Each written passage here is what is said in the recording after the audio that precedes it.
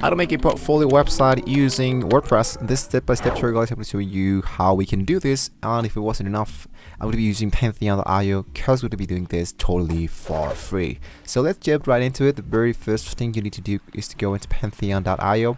As you can see, I'm already in here. So what I want to do now is to focus into the get started in here. So now what I want to do is to fill all my information here, and I want to agree to the Pantheon terms of use and hit into sign up. Once you have successfully done that, what's going to be happening here is going to be taking you into the dashboard of the Pantheon.io. So what you want to do is to get started by creating your very first site, and by doing that, I'm going to go into log in once again. I'm going to hit into create your new site, and here what you want to do, you want to look out for your CMS site, which in our case is the WordPress.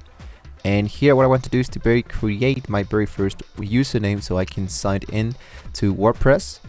And I'm going to go to United States, hit into continue. Once you have successfully done that, you can go back into your site, and you should be seeing that your CMS site from the WordPress should now be created. So I'm going to go into site name, and then what I want to do is to locate the actual button that says to visit the development mode. So I'm going to jump into visit development site, and it's going to be taking me here into WordPress. So now what I want to do is to start with the plugin. So if you want to get started with a plugin, if you don't want to do this from scratch, or if you want to do this from scratch, you want to go into the pages, add new, and then you can create your own portfolio. But here I'm going to be using some templates so we can do this a little bit more easier and faster. So let's go ahead and look out for the plugin section. And here I want to look out for add new. Now I want to locate my keyword search bar, which is actually in here. And I want to look out for themes. And it's going to be popping up a lot of plugins that I can use totally for free since we use Pantheon.io. In our case, we want to look out for the actual Elementor. Now Elementor is going to go for active. I'm going to go ahead and click to install now. After that, you're going to go into active. So after you have successfully done that, what you want to do is to reload your page. And if you focused into the left part of your WordPress, you want to look out for Elementor. So here is Elementor. What I want to do is to get into getting started. And it's going to be taking us into the Elementor section. So as you can see, we can go ahead and look out for create your first page. So once we have successfully done that, we can now start to edit our site. So here we are now into the Elementor editor. What I want to do is to get started. As you can see, this is my actual website that was created inside WordPress, and now here we have the Elementor section. So how can we get started? What you want to do first of all is to just drag widget here. I'm going to go for my elements. You here have the global, and I can just drag and drop just as we did here before into the actual WordPress editor. For example, I can add an image, I can add an inner section. I'm going to go back here once again. There we go, and I'm just going to start to customizing this as I am creating more and more elements into my site. But once again, if you want to look out for a theme builder, I'm going to go back here, and here I'm going to go for theme builder, and it's going to be popping up this new section of the theme section. So what I want to do is to look out for a header, a footer, single page, single post, achieved, search whole page, product, and much more. So now I'm going to head down into, once again, templates of Elementor. Here I want to look out for paged. I want to leave it like that. I'm going to go for a landing page actually. And here's the actual name of my template. So what I want to do is to hit into welcome landing page and hit into create my template. So now what we want to do is to look out for a template that we can use totally for free inside the Elementor. Hit into the plus mark, and as you can see, we do have a lot of categories here that we can choose, speaking about landing page. So if you choose the category, let's say for example that I want to look out for my business, or I'm gonna leave it like that and look out for something that can be really accurate for me. You just want to make sure that you are not using any pro type, because it's gonna be of course taking you a little bit of your budget. So I want to scroll a little bit down and look out for something that's gonna be really accurate for me. Let's say for example this one. So what I want to do is to input the one that says insert. So take a look into the actual website if it's actually right for you, if it's actually worthy. For example, this is just for promoting a page, so I think this is not going to be that worthy for us. So go into the category, look out for, let's say for example, I'm going to go scroll a little bit down, have the products, social environment, thank you page, travel. I'm going to head down for business. Now, as you can see, now we do have the pop-up of the actual template. So what I want to do, of course, is to start editing my actual portfolio. So for example, here it says 10% of new customers, I want to delete here. And what I want to do is to type, let's say, for example, my portfolio.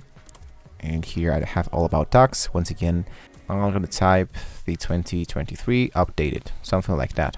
There we go. So as you can see, we can use a lot of elements here. We can customize on our own. So if I click, for example, into this slider, as you can see, we have this style.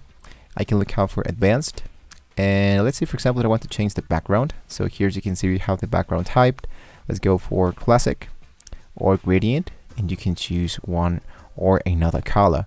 So after you have successfully done that, I'm going to focus now into the background. Let's say, for example, I want to choose an image.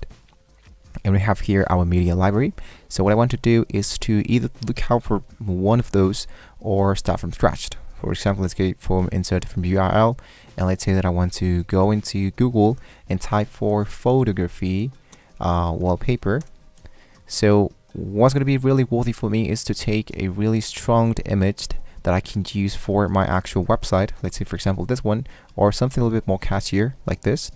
And then I'm going to go into copy the link of my image address, which is actually this one. I'm going to go back into my actual website that was into the editor. I'm going to paste the URL, and I'm going to head into the insert media, and boom, just like that, it's going to be updated my actual new image. So once again, I'm going to do exactly the same thing with more images if I do want to. I can totally recommend you to use your own images, but in my case, I'm going to be using just a few that I have here into Google, because this is just a demonstration. I want you to look, guys, how it's going to be looking here my actual portfolio. So I can even change the colors if I do want to. For example, here I'm going to go for the edit the column, and here I'm going to go for style. And I have this color. So let's say, for example, I want to do something a little bit more minimalistic. For example, some white here or some black color like this. And then what I want to do is to change the actual content of all this text right here. I'm going to go for edit. So what I want to do here is just to take my time and edit a lot of stuff. I mean, it's really easy to use all these elements. I just show you how you can delete and add more stuff. For example, here's the button, here's the animation. If you want to change an animation, I can click here, and I want to get into advanced, and I have the motion effects. So I can go for, let's say, for example, default, I'm going to go for fade in, and automatically it's going to be popping up something like that. So we have, for example, this guy, explore our grooming services. Let's say here I want to change that for about me.